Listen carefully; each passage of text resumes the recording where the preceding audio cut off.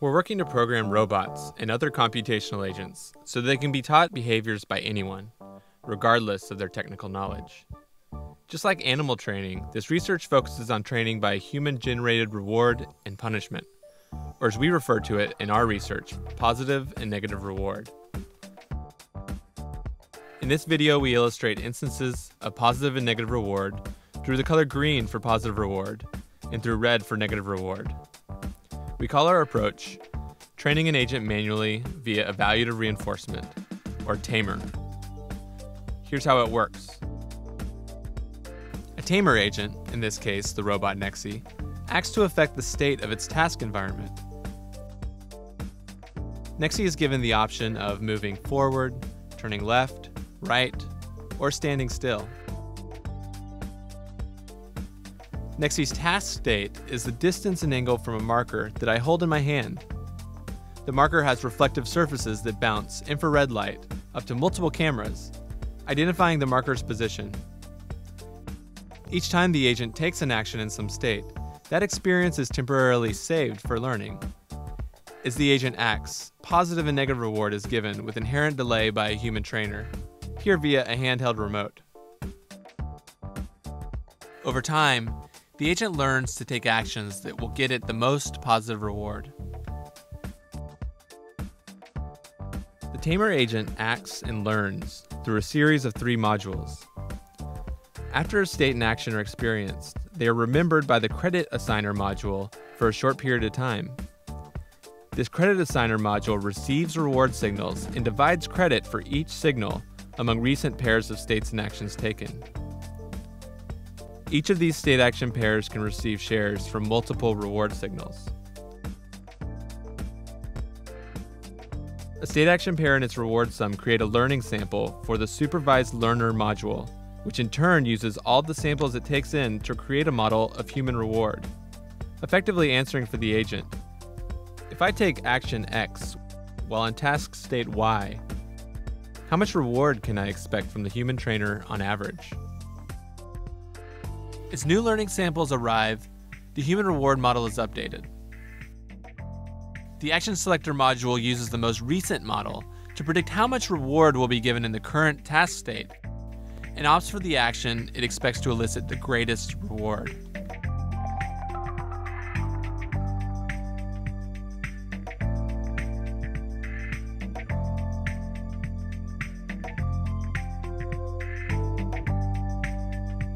Because Tamer generalizes, giving negative reward too early can discourage the agent from ever trying certain actions again, as it surmises the action is generally bad.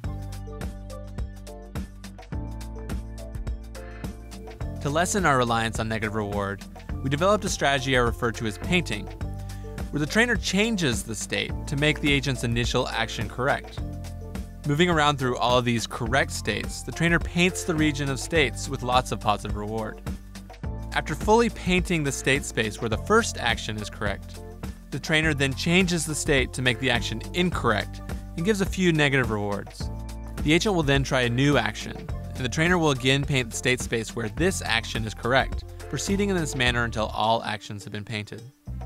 All further reward simply serves to fine-tune the training. Now let's see an actual training session.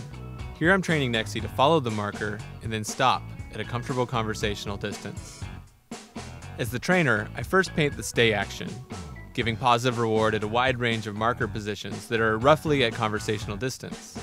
Satisfied with my painting of stay, I then move the marker to a location at which Nexi should not stay and give negative reward.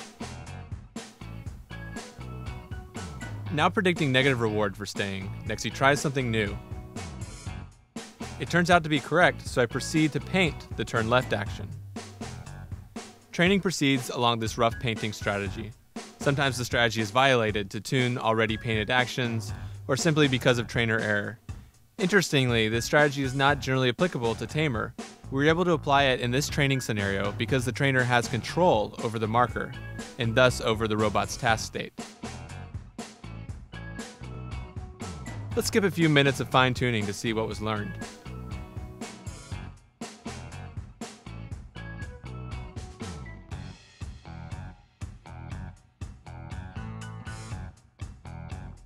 By only changing the reward and marker locations, not the learning algorithm, we taught 4 other behaviors: to look away from the marker,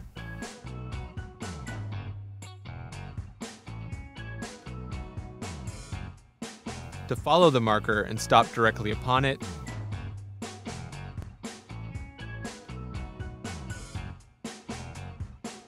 to be pushed by the marker from behind,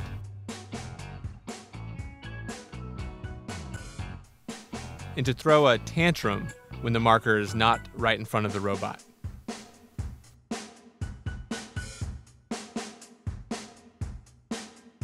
The Tamer was developed with simulated tasks, teaching a car to accelerate up a mountain, a cart to balance a pole, and a computer to play Tetris.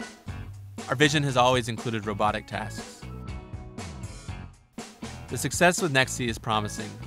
Soon, we hope to expand from a simple push-button interface to more human ones that generate reward based on vocal commands, facial expressions, and other ways we provide social feedback. We aim to apply this technology to empower people, potentially through enhancing neural prosthetics through training, brain-computer interfaces, possibly to train robotic arms through rewards originating in a person's brain, and human-robot collaboration,